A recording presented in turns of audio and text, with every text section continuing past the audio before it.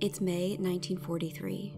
After months of chaos and mass killing, the Warsaw ghetto is quiet. The buildings that once stood are now razed, reduced to rubble and ash.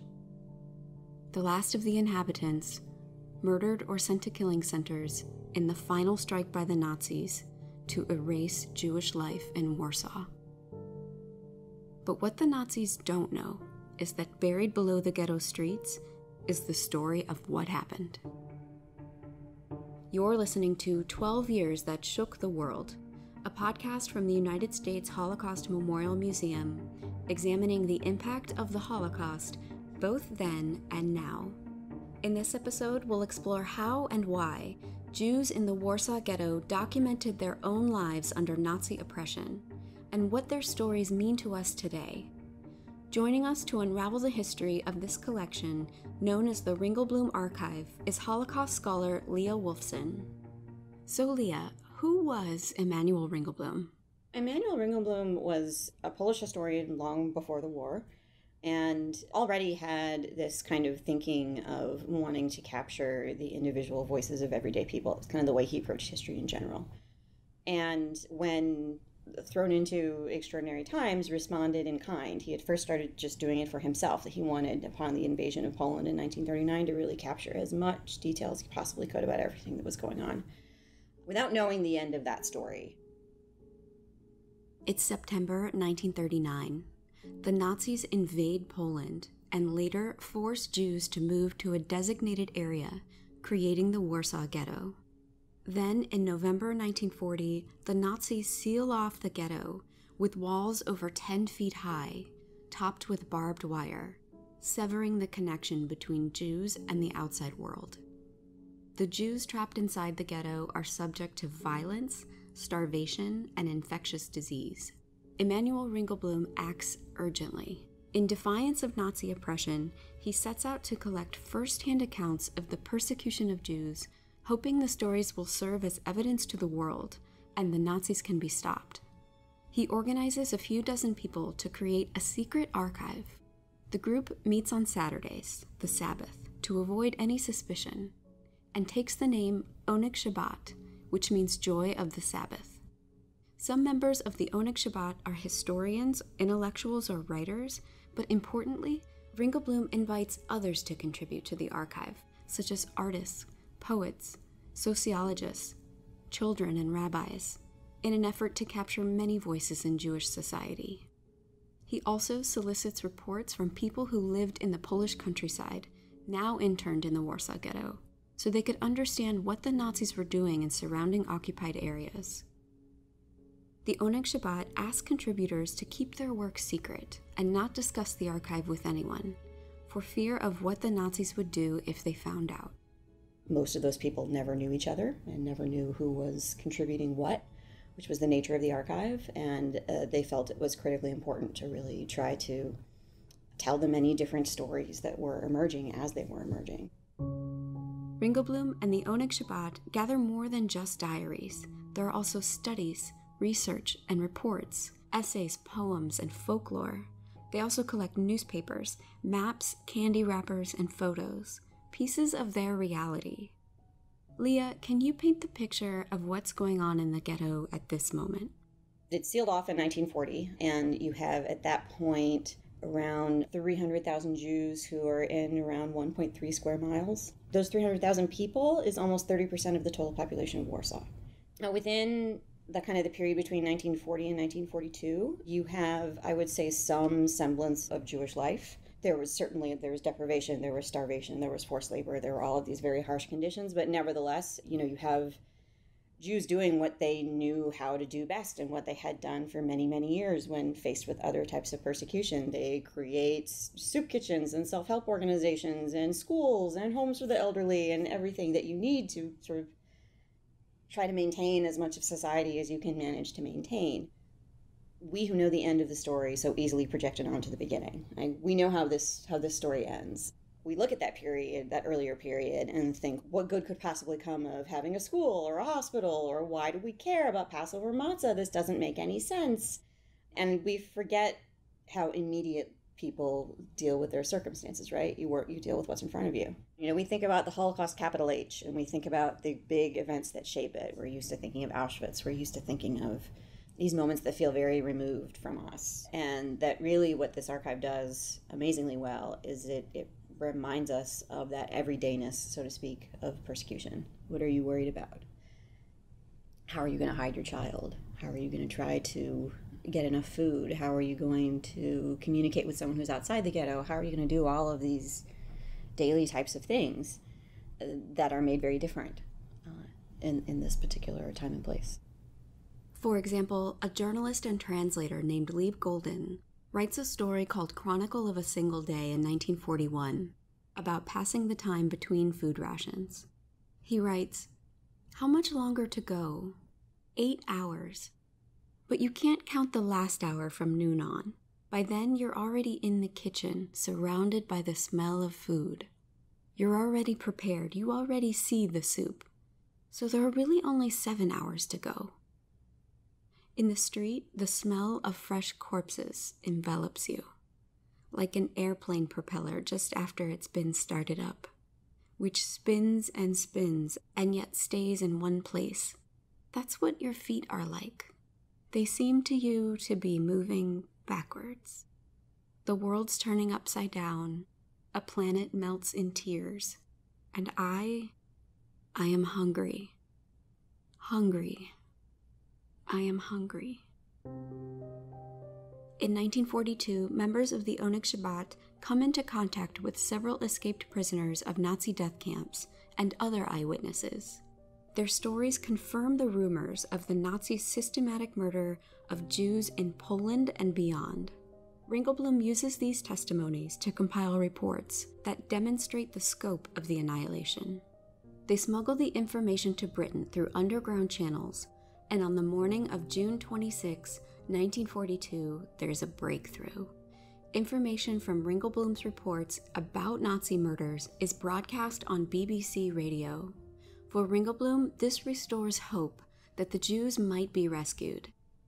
But just a few weeks later, the Nazis strike with a massive deportation of Jews from the Warsaw ghetto, which lasts virtually without stop for 3 months. Now, Ringelblum feels they must protect the archive immediately by burying it underground. And for some, the archive takes on a new meaning, a chance to be remembered. For people in that situation, not knowing where the end is going to be, there was no assurance that there would be a significant population of survivors to tell this tale. These documents were going to tell it for them. The last wills and testaments, I think, really punch you in the gut in a lot of ways, because they're written by people who have no right to be writing their own last wills and testaments at that moment.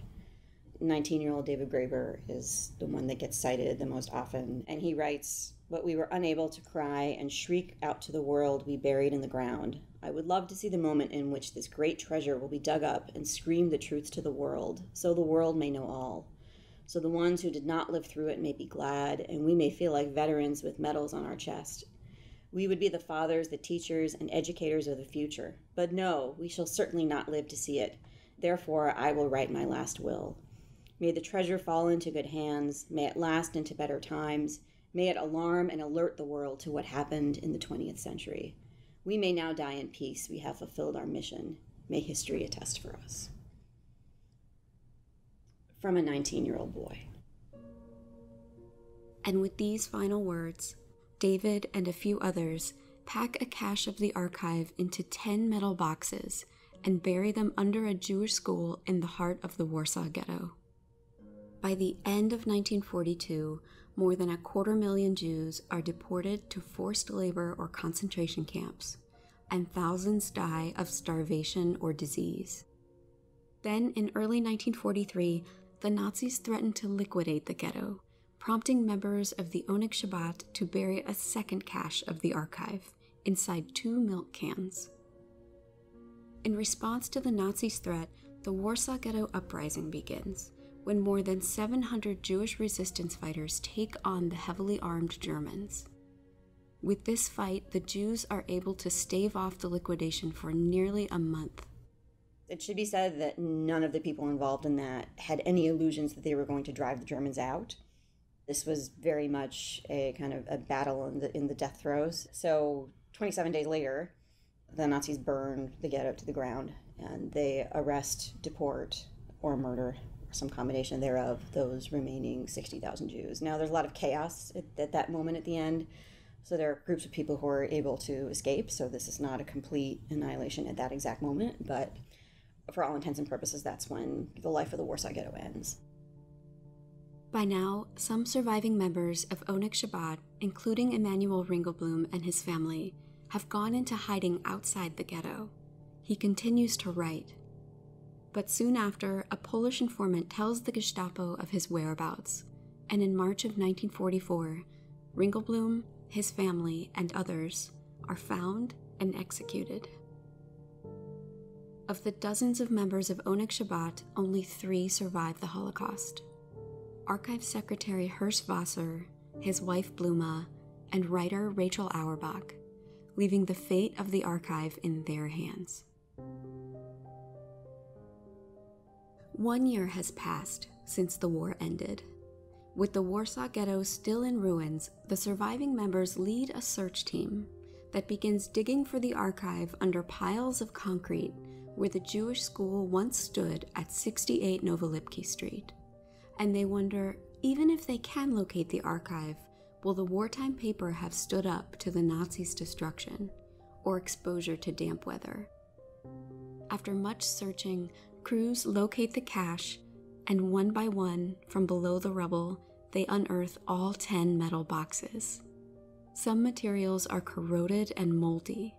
Some photographs are ruined, but tens of thousands of pages are intact and legible. Those stories of the Polish Jewry survived.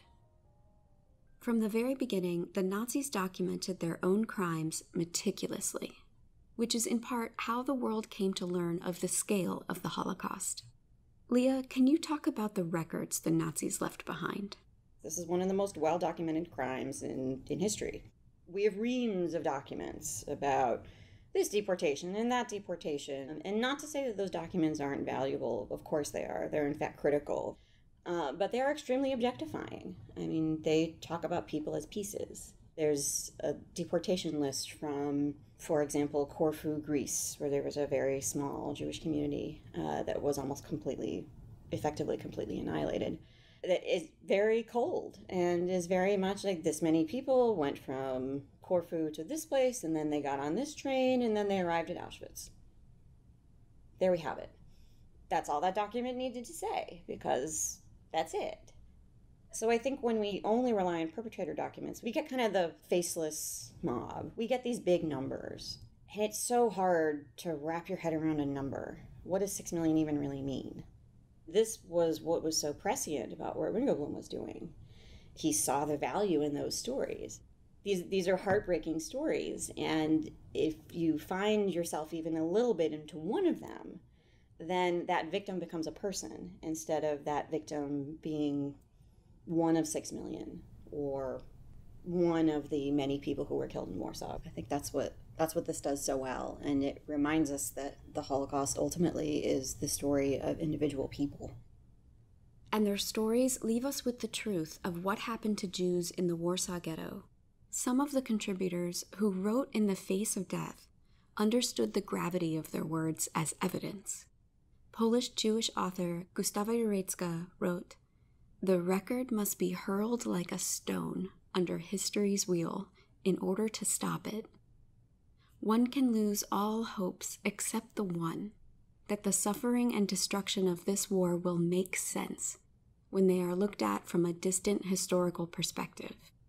From sufferings unparalleled in history, from bloody tears and bloody sweat, a chronicle of days of hell is being composed, which will help explain the historical reasons for why people came to think as they did, and why regimes arose that caused such suffering."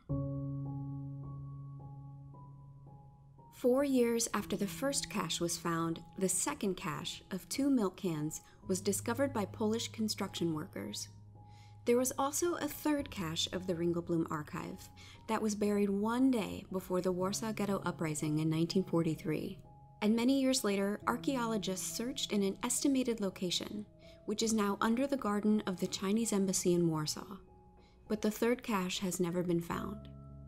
Those stories of Jewish life and resistance remain below the city of Warsaw.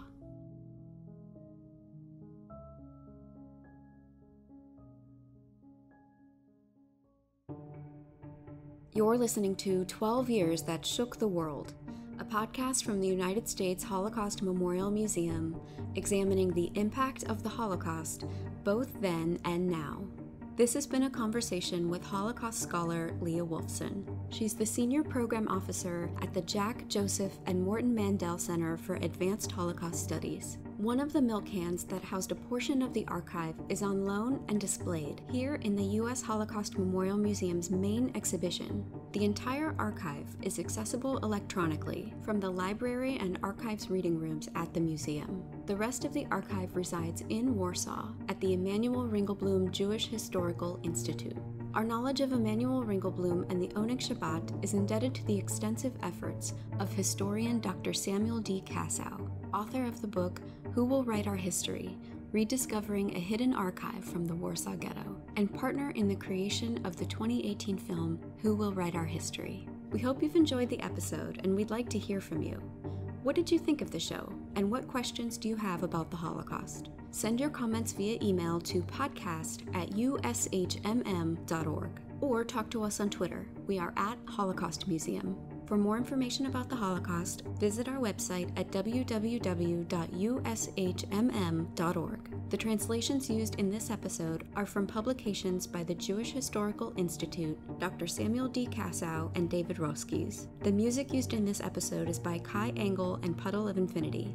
Thanks for listening, and if you enjoyed the show, please subscribe wherever you get your podcasts.